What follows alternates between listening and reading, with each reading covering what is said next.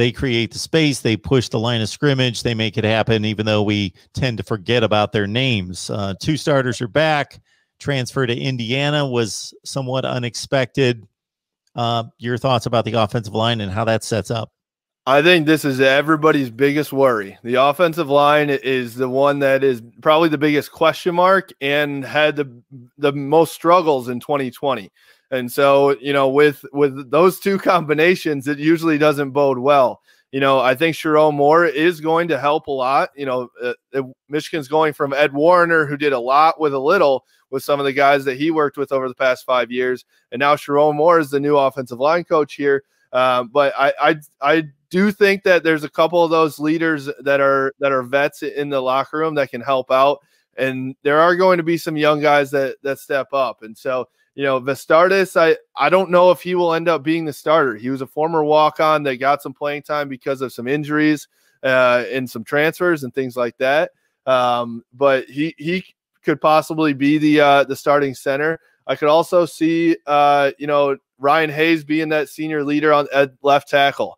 You know, Michigan's going to need that left tackle position because we need these quarterbacks to be super comfortable in what they're doing. And so this offensive line is really that important. So, you know, I see it as Ryan Hayes, Trevor Keegan, Andrew Vastardis, Zach Zinter, and then Andrew Stuber. And so, you know, it's going to be interesting how that pans out. I think there may be some changes made. I would expect some changes to be made in the first few weeks as we see things pan out, and maybe some young guys getting some love here. I know Carson Barnhart has definitely showed some good things in the spring and here in the summer, and so is Nolan Rumler. And so I think this is, you know, you can probably tell in the way I'm talking that it's not very, you know, set in stone. It's really all over the place here with the offensive line. This is the one spot where I think Michigan doesn't really know which way to go, and they don't know who and what they have in this position group. I'm going to point out one positive from the Michigan offense, in addition to Hassan Haskins and Ronnie Bell in 2020, and that's that the turnover rate was top 20 in the nation. So they only fumbled a couple times. They only had 4 picks out of their quarterbacks. Of course, they only played half a season, but still the turnover rate percentage was top 20 in the nation. So they held on to the football. Now they got to come up with more consistency in moving the chains and, of course, explosive plays for this Michigan offense, and figure out who that guy's going to be, because they certainly don't want to be in October with a quarterback controversy. Yes, absolutely. And I think the one thing that you touched on there that I think is probably the most important is explosive plays. That's something that Michigan, they haven't let it loose. They haven't thrown that deep ball over and over again. They haven't had the breakout run very often. And so I think Michigan fans, when they watch Michigan and it's, you know, short, choppy, move it down the field a little bit or stall out, then they watch Ohio State or Indiana, and they're airing it out over and over again, and it's constant 25-plus yard plays. And so that's the thing. That's what college football is nowadays. You know, there's Jim Harbaugh's offense of take 9 minutes, you know, off the clock for one drive, chug it along, and win 21-7. That doesn't happen anymore. And so you have to be able to keep up with other offenses that can throw it down the field and put points on the board. And so that's the thing that I'm looking for Josh Gaddis to do, is break out that offense a little bit. Let these guys go, you know, throw it deep. You've got guys in Caden McNamara and J.J. McCarthy who have the arms to get it done. You've got the speed at the wide receiver position. You've got the speed at the running back position. Get them in their space and let them go and take some shots where, you know, if you are too conservative, you're going to be left behind, left in the dust.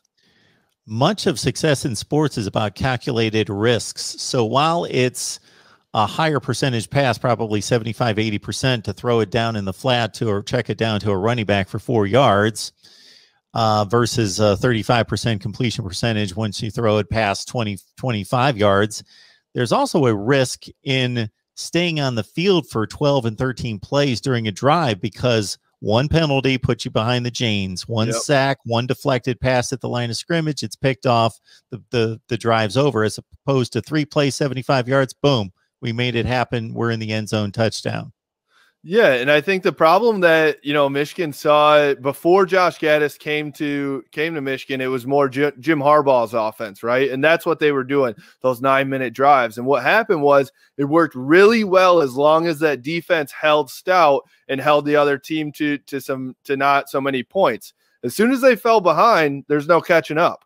And so that was the big problem that Michigan saw, is anytime that they got down 14-7, 21-7, even if it's the second quarter, you could kind of call that the ball game. And so that's what Michigan's trying to change right now, and to be able to do, have those explosive plays, especially with a new defensive coordinator coming in. You can't bank on that defense being, strong, and it's not a Don Brown 2016 defense where you're giving up less than a touchdown a game anymore. It's a different defense. They're going to play the 3-4. They're going to get some more points scored on them, kind of a bend but don't break type defense. But you got to be able to catch up. That's just college football in 2021. I took a call from somebody last night and wanted to clarify for them when we were talking about defense, and they basically said defense is not important anymore. It doesn't matter how you play defense. I said, no. You need to adjust your thinking. Defense is still important. Just the standard statistically of what a great defense is different than it was 10 years ago. Right. You're no longer going to have Alabama holding it teams to an average of 9 points per game like they did in 2009, but it's still just as important. Just if you hold them to 22, 25 points a game, then you're playing great defense still. It's just a different statistical landscape, but playing the defense is just as important.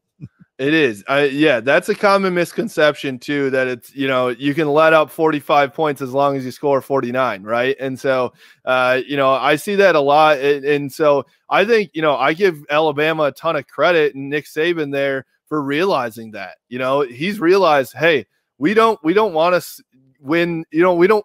What was the LSU game that year? 9-3, I think. Yeah, 9-6. Yeah. So we don't want to win that game 9-6 anymore. We want to win it 49, to 35 or something. And so Saban has brought that on. I'm looking for Harbaugh to do somewhat of the same. And so it'll be interesting to see how Mike McDonald, the new defensive coordinator for Michigan, takes that from the NFL and the Baltimore Ravens to Michigan, because the NFL is similar, especially when you're talking the Lamar Jackson and the Baltimore Ravens.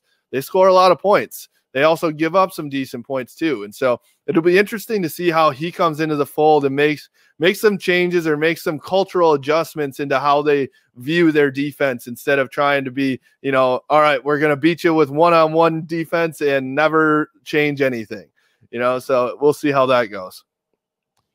Run it down this way. If you look at the last 4 national champions, yes, the defensive numbers are going to be compromised, but at the same time, Alabama gave up 14 and 24 in the playoffs last year.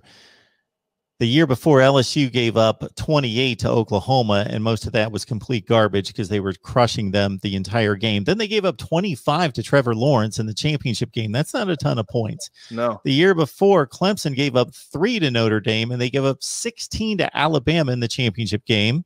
Alabama gave up 6 the year before to Clemson in the semifinal, then gave up 20 to Georgia in the championship game. Those are not huge scoring totals. Yeah, no, if you can play defense. You can play defense. Exactly. I think that's a focus there is, when they do need to, hunker down and try and get some stops, they're going to get some stops. And so I think that's the difference there, between the Alabamas and the Clemsons of the world, in a lot of the rest of the college football is, they can get stops against Army or against, Appalachian State, I'll say that for the Michigan fans out there too. And so I think that's the difference is Alabama and Clemson can do it against the best of the best. Right. And when Nick Saban needs to go out there and have his defense play well, his defense plays well, and so that's where Michigan has to go from good to great. I think Michigan, we've talked about it, everyone rags on Harbaugh. He's been good. He's a solid college football coach. He's won 10 games in 3 out of his 6 or 7, 6.5 seasons, we'll call it, and so they need to make that jump from good to great, where instead of, those 3 games that you lose being by 30 points, You have to be close in those games. You can't go on the road and go down 35-0 to Wisconsin. You can't, you know, in your season finale lose to Ohio State 62-39, you know. And so that's where Michigan has to make that step if they want to, you know, take everything to the next level. Good stuff. I ruined our offensive breakdown with all those defensive metrics, but Justin playing along with me here. Catch him on Stadium and Main podcast covering Michigan football. Justin, we appreciate you stopping by, breaking down the whole Michigan offense for us. Hopefully you can come back and do the defense. Absolutely. We'll be back. Thanks for having me.